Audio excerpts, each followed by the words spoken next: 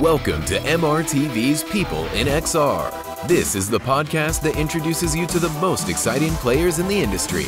And here is your host, Sebastian Ong. In this episode of the People in XR podcast, it is my utmost pleasure to say hello to Chi Zhu, who is the founder and CEO of nreal. Hi, how are you doing? Good. How are you? I'm very well. I'm really glad that that you have the time for this episode of the podcast, and I'm so excited to talk about your products with you, and of course also how you became the CEO and founder of nreal. So first of all, for all of our viewers and listeners who don't know yet what nreal is doing, could you tell our listeners what nreal is producing? Okay, sure. Hey guys, so this is Chi from nreal, and we're basically building mixed reality glasses, and we're going to deliver the next generation user experience.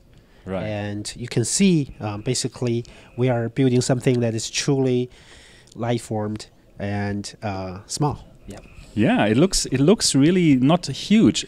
It's not comparable to like the HoloLens or the Magic Leap 1. And you did that on purpose, I suppose. Yeah, of course, and that's not an easy job to do. I think so. Yeah.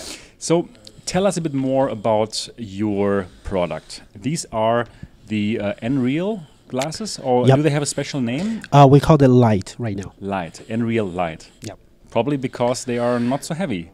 Right.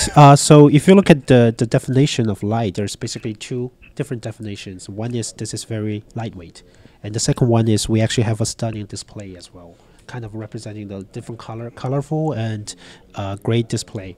So that's kind of the whole thing we're trying to do right now. And we believe people are really sensitive to the stuff they put on their head, so it has to be lightweighted.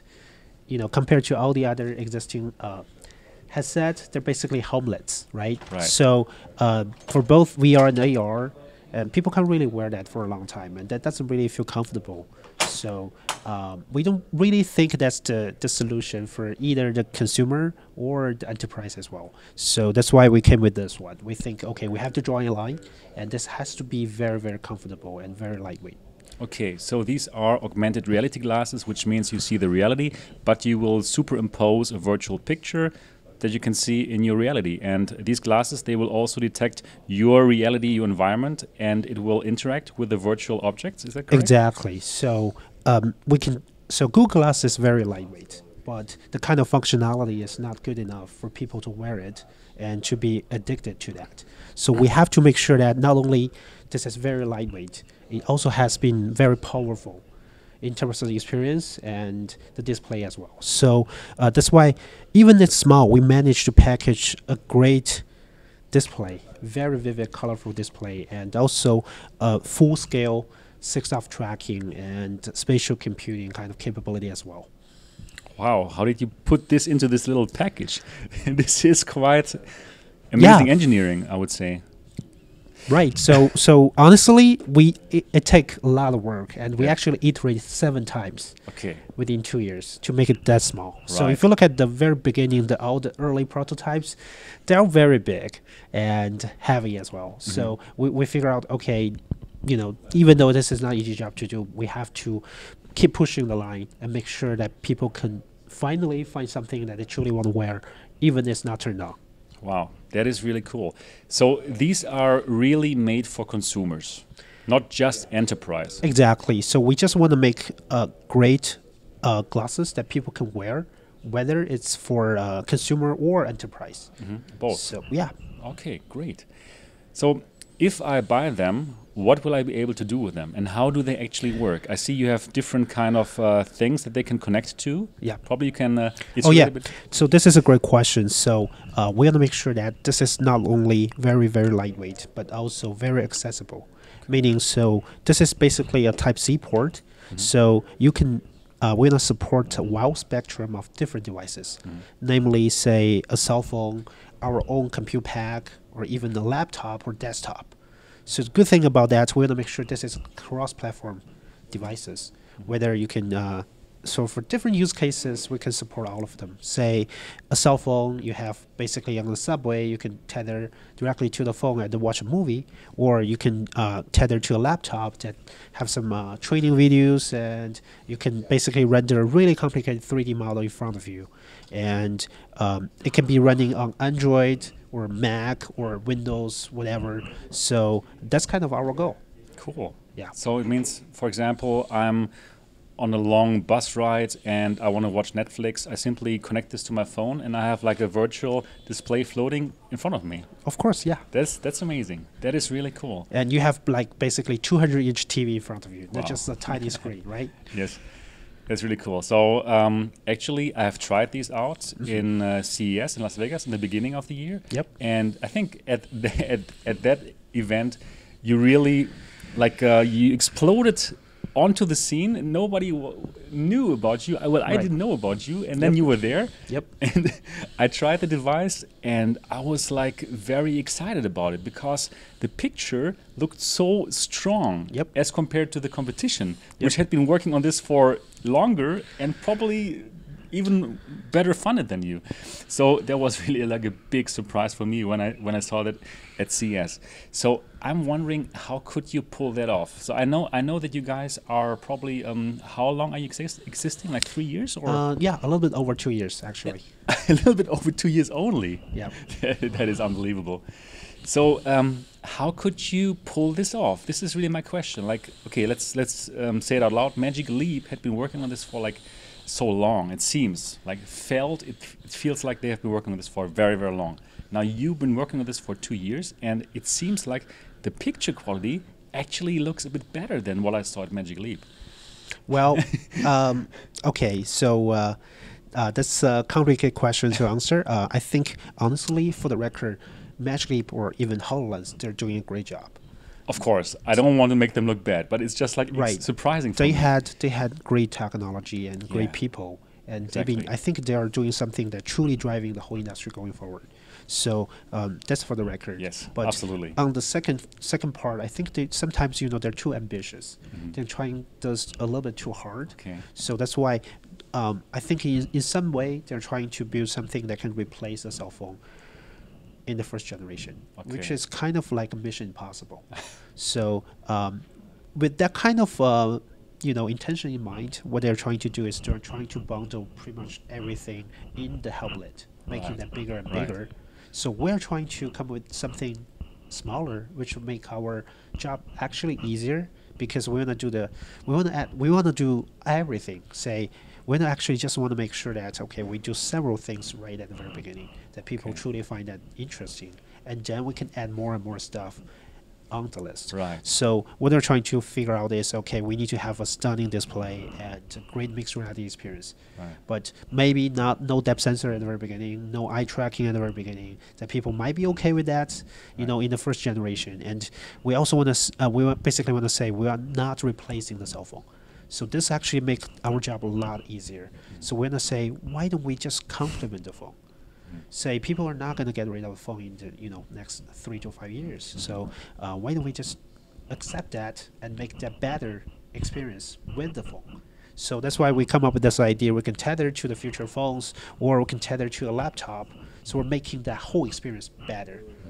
Wow, that's a very good answer. So you simply don't want to be too over-ambitious, and also you don't have this pressure of Magic Leap, I suppose, right? They are a bit under pressure to deliver this device that totally gets rid of the phones and stuff. And yeah, you simply make a device that is more interesting probably for the consumer right now, since it just complements the stuff that is there. Right, exactly. So we talk to a lot of people in the whole ecosystem, like content providers and operators and OEMs. What they're getting out of this is, they don't really see a immediate takeoff in the consumer market for AR, because all the devices in the market right now, they're too bulky and they're not likable from the customers. So we're trying to do something that change people's mind, because we truly believe this is actually going to take a lot sooner than people expected for the AR to take off, and we just gave them a perfect example for that. Wow. So when do you believe that AR is going to take off? That was probably the first time I saw the Magic Leap demo. Okay. So just for the record, I used to work there. Yes. I used to work there as a software engineer working on the tracking stuff, and it's amazing experience for me. Right. And I learned a lot from the people, from the whole company, and their vision as well. So after that, I'm a true believer of AR, and I think this definitely going to take a lot sooner than people expected for this to take off. So I want to be part of that, for sure. You are. Yeah, of course. And that was probably 2015. I realized, okay, this is kind of like opportunity for every 10 years. Yes. You know, you see this platform shifting paradigm, right? So we want to be part of that. And back then, I realized, okay, we have some advantage in China because if you look at the supply chain, the manufacture capability, that's something actually the US or the rest of the world don't have. Right. So we can iterate so fast, you know, and the people work so hard compared to the other part of the world. And that's why I want to go back to leverage that. Perfect. So because we do realize that, okay, it has to be very affordable for the consumer to take off. And what, you know, the other competitors are doing right now, they're just way overpriced. So unfortunately, yeah. So, but that's not a good sign for the consumer to take off. So we have to make sure we have to find an alternative solution and technology path to make sure that, okay, this can be more affordable. And that's why we're building something like this. Good. So how affordable is this? Well, that's a great question. We haven't figured out the price point yet, but it's definitely under $1,000, and maybe a lot more under that. Right. So, okay, let's make it $499 now. Okay. I didn't say that, but we'll try. We'll try. Okay. And the whole point is, okay, if you look at the whole supply chain, it's not as mature as, you know, the cell phone business. For sure. So there's still a long way to go, but we think we can be a pioneer driving the whole, you know, industry going to the right direction. Great. So for this device, tell us a bit more about when is it exactly coming out, and what are the options to buy it? Like probably with your own pack, the computer, or without. So tell us a bit more. Okay, cool. So we do plan to have this available Q3 this year, but we want to make sure that not only we can provide a perfect hardware, we can also bundle that with a great experience. So we want to make sure, that's why we're talking to a lot of content providers. That's why we're being here talking to more independent developers as well, to make sure that once we launch them, we have great content paired with them. At least, you know, we have, you know, several killer apps at the very beginning.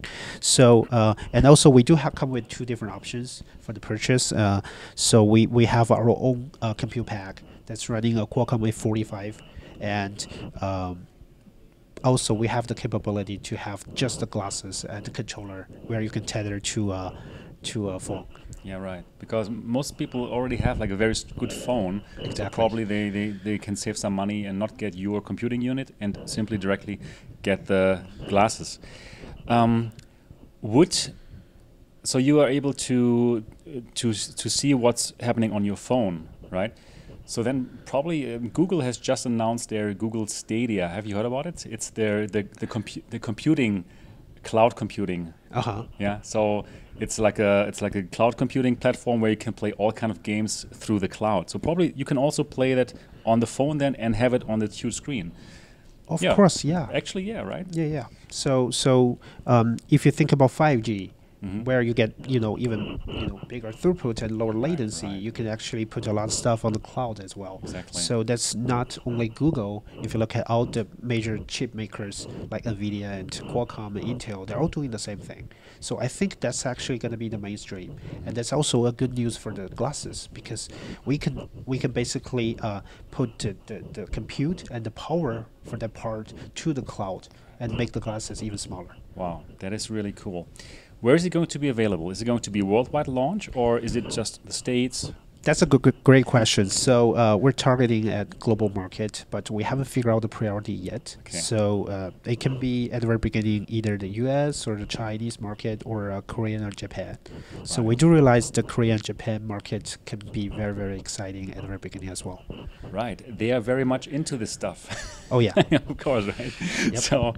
So that might be exciting. But I believe also in the Western markets, I believe in the West we also like it. Since it looks cool, it's different. different than the ones that are available right now. So that's definitely cool. Yep. Cool. So third quarter, different kind of options to buy it with the computer or without. Plug it to your phone or to your laptop, and you can see the stuff there. Yep. Cool. How about the content that you want to bring on the platform? If you don't want to use your own smartphone content, are you going to have some first-party things, or are you working together with game developers? Are they going to be games just made for this? That's a great question. So I think there's two major scenarios we're targeting at the very beginning. It will be entertainment and productivity. So it can be gaming, it can be some movie watching experience. It has to be new, right? So, and also maybe some social and some shopping kind of capability as well. So we are working with some content providers and partners to get those out by the same time frame when we launch them. And in the meantime, we want to make sure that, okay, we provide a very mature SDK where people can easily pour some existing content, on some other platform onto ours. A great example to show is at Mobile World Congress earlier this year. We actually showcased the content with Next VR and RVisio, and they actually have those kind of content previously running with some VR headsets or HoloLens. So it took less than 10 days for them to pour their content onto our platform. Ah, great. So those developers who are probably now working on Magic Leap or HoloLens apps, they can simply port them to your device as well. So guys, if you are watching and you like this kind of setup, so let us know, shoot us email and sign up with our early developer program. We'll let you know. Yeah. Cool. I'm going to put the link in the description below so you can directly find them. Cool. One use case that is interesting for me personally, like I like to watch YouTube, right? I'm a YouTuber and I like to watch other shows. Of course. So I could probably wear this and I could like make huge screens and put them on my wall. Of course. This stuff, I love it. Yeah. So you can have these virtual screens floating on your wall, and they will stay there even if I walk around, right? So, of course. This is great. This is like a really cool use case. Yeah, and if you go out and come back, it's going to be there. It's going to be there. Yeah. Exactly. Yep. Wow. So I can have my whole apartment full of the virtual. You can decorate your whole apartment whatever you like. That's amazing. Yeah. That's really cool. The AR future is going to be unbelievable. Exactly. What do you think? What is your vision of the AR future? How is our life going to look like in 5 years? Wow. Okay. So 5 years might be too short. Say, okay. let's 10 years. Let's say 10 years. 10 years. Okay. I think there's mainly, in my opinion, there's two phases of AR. So in the first phase, this is a glasses form factor that people will find very interesting and they would love to wear it for some use cases. But that's still pretty heavy compared to the regular glasses. So you only wear it for when you use it. So I think the second phase is once this get lighter and lighter, and it will be just very similar to the regular glasses. People just gonna wear it all the day, all the time. So in that case, all the notification, all the AI stuff, you can just have them. And the people gonna soon realize that, okay, we cannot leave a world without the glasses. Yes, like and now we cannot leave without our mobile phones. Yeah, exactly. Right, like if I forgot my mobile phone at home, it's a bad feeling. Right, exactly. So, but for that time, you're gonna realize, okay, that's probably the only devices and the only screen you need, right? You don't need a TV, you don't need a cell phone back then. And I think we can definitely have that in 10 years. Wow. Maybe sooner than that. That is interesting. So what I personally envision is a world where there's a huge AR layer above everything. Of course. Of course, exactly. Yeah. There's no question about it, right?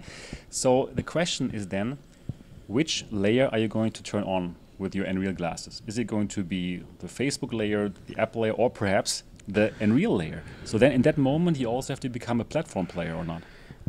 That's a great question. So we do want to be that player. Okay. Once, if we can be that big, I mean, we can survive the kind of competition. We definitely want to be there, and we want to show what we vision for the future, for that kind of universe. Yeah. Wow, that's going to be a very, very exciting time. But then, probably we're going to be some kind of AR augmented superhumans, those who have those glasses, and the people who cannot afford them, it's going to be tough for them, right? To compete against people who wear these glasses. And if I see you, probably the AR cloud's going to tell me, hey, this is Chi, and he is 39 years old or whatever. Yeah. Right. So it's crazy. Well, that's why we have to make sure this is affordable for everybody. You're right. Yeah. Right, so we're gonna make sure that everybody can enjoy this kind of experience and they can live a world, for the future. Yeah. Right. I think it's going to be very important, and probably it's going to be the same like smartphones, who are so affordable right now that nearly everyone can get them. Of course, yeah. Okay, cool. Very exciting talk. And now I would like to understand a bit more about you. Okay. About how did you become the founder and CEO of nreal? So you tell us a bit more. About you can never be ready for this kind of stuff, you know. So it took me some time to figure out whether we're gonna do this or not. But the whole thing is when I make up my mind, I think the turning point is if I don't do this, I'm probably gonna regret for the rest of my life. And if I don't do this, someone else will do that. So so that's why I kind of pull the trigger and try to start looking for my team. It doesn't. So when I left Magic Leap, I took a break. So I basically I talk to people and try to figure out, okay, what is my next step? And it didn't really occur to me that I'm going to be a CEO and founder for a company because, you know, that's a lot of things to take. Yeah, and I'm not ready, even though I always want to be an entrepreneur sometime in my life, but I just don't feel I'm ready. But after talking to a lot of people, especially some of my early investors, and they kind of encouraged me, and they kind of so you as I mentioned, you're never too ready to be a leader, and you have to learn all the way through. You know, there are always going to be different roles for you as a CEO. So just learn through that. And I think luckily we have a lot of entrepreneurial friends, and they give us a lot of advice. And I think another thing is China and US, they're having a quite different lifestyles, to be honest. Yeah, of course. Yeah, because I was in the United States for 9 years before I came back, and I do realize that people are a little bit more aggressive in China, and once they see this opportunity, people get really, really excited, and they're willing to put more effort into this. Right. So I'm just lucky that I met with a lot of great people that are willing to do this with me. Wow, that's very exciting. Yeah. So you went to the States to study, probably? Yeah. And you studied engineering, or? Right. So my background is electrical engineering. So I got my PhD in Minnesota. And all right. after that, I came to Bay Area and to pursue my career. And initially, I was working on the architecture of CPU and GPU stuff. That what gives me kind of a system perspective of the whole stuff. And then I think the Magic Leap gave me some great vision and knowledge about AR in general. And so we kind of leverage both of them, and it truly helped me a lot. Wow. But working there and then starting a company, it's completely different. I mean, of course, for yourself to start something up like nreal, it's not easy. I mean, did you have a good network of people that you knew in China, in the entrepreneur scene? Or how about, did you know already how to find investors? Well, that's a good question. All these kind of things. Yeah. As you can see, I was in the States for 9 years. Right. So basically, all my connection is in the United States, pretty much. So when I first came back, that's why it took me some time to talk to people, to get to know the people, to get to know the whole industry in China. I realized, okay, things are operating slightly different in the US and China. So it was not easy at the very beginning. But I think actually that's a good thing, because you manage to talk to more people to polish your idea, your business plan going forward as well. So as you can see, I was back in China, I think in the middle of 2016, and the company got started early 2017. So it did take some time. Right. How did it look like when you went back to China? You spoke with who? With financiers or with venture capital? Yeah, there's some venture capitals and great people. Beijing, Beijing, Shanghai, even Hangzhou. Okay. Different places. And I think, for the entrepreneurship in China, they're very, very, I think in general, they're very healthy. So somehow people would love to take chances other than just go to the big corporations, and they actually learn a lot through that whole process. And that's why it's easier sometimes to start a small company and convince people to join. We literally start from scratch. our first office has only 7 seats there. All right. So I still remember at the time we actually opened that room, and then we kind of expanded along the way. Say 1 room, then 2 offices, and we kind of do 3, and then we make a bigger room to have like about 20 people, and keep growing, and we keep switching places. So luckily for us, there's some incubator in China as well, and they're very friendly, and they can sustain that kind of change, in a short amount of time. And later on, right now I think we have 80 people. So Cool. and we're still expanding. Wow. Yeah. Cool. Fantastic. I'm just wondering, isn't it hard to convince venture capitalists about an AR startup? Because AR is still so new and nobody really understands it. I mean, the normal Yeah, people, that's a very good point. right? Like nobody knows what is it. Even for VR, it's not so easy. But AR is even more in the future. Exactly, especially if back then, if you talk to the investors, and you have a perfect example ahead of you, that Magic Leap that raised tons of money but haven't released a product yet. Exactly. So that's not some easy argument to make Right. when you try to convince the people why you can do this. But I think luckily we just find some people that truly believe in us. They see something in our eyes, and they think those kind of young people, they have a guts, and they might know something about this industry, and they can pull it off, I guess. Wow. Congratulations to pulling this off. To get to this point is amazing already. I Thank think. you, but there's still a long way Yeah, ahead of obviously, us. Yeah. obviously. So then you got the money, you formed a team, Yep. 80 people now. Yep. That's quite a lot for the beginning. So tell us a bit more about your company culture Well, and the differences between a Chinese startup and a startup in the US or in the West. okay, that's a hard question because we haven't really write this down about what kind of culture our company is. Oh, really? It's so new. Right. So we're still figuring that out. Okay. We want to make sure that it's not something we write it down, or maybe we truly find it from ourselves, deeply inside. So, so we're kind of taking that slow, and intuitively we're trying to figure out that.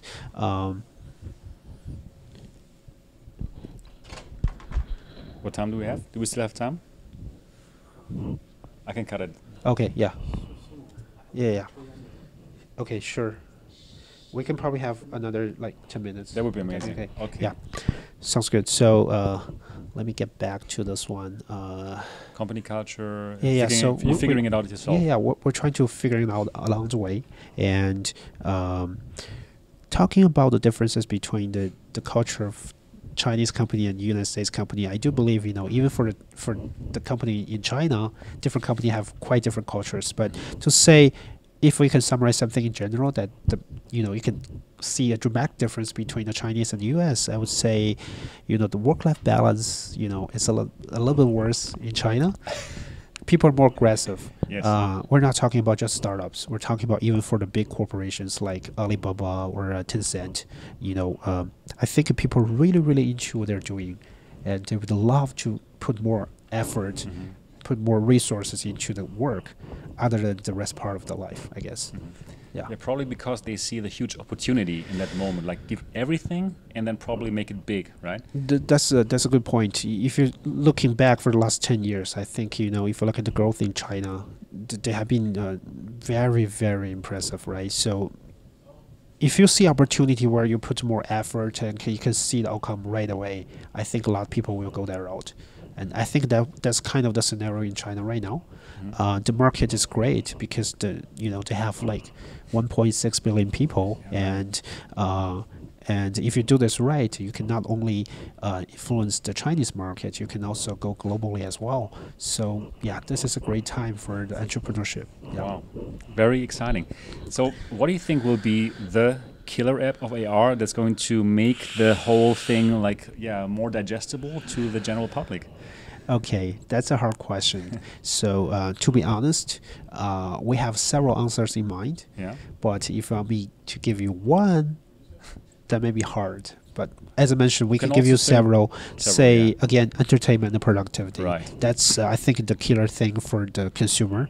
And for entertainment, if you look at what's what is consuming the most part of the people's time in the cell phones landscape, I think you can shift them onto the glasses and make them better. Say the movie watching experience, some kind of lightweight social gaming, and shopping.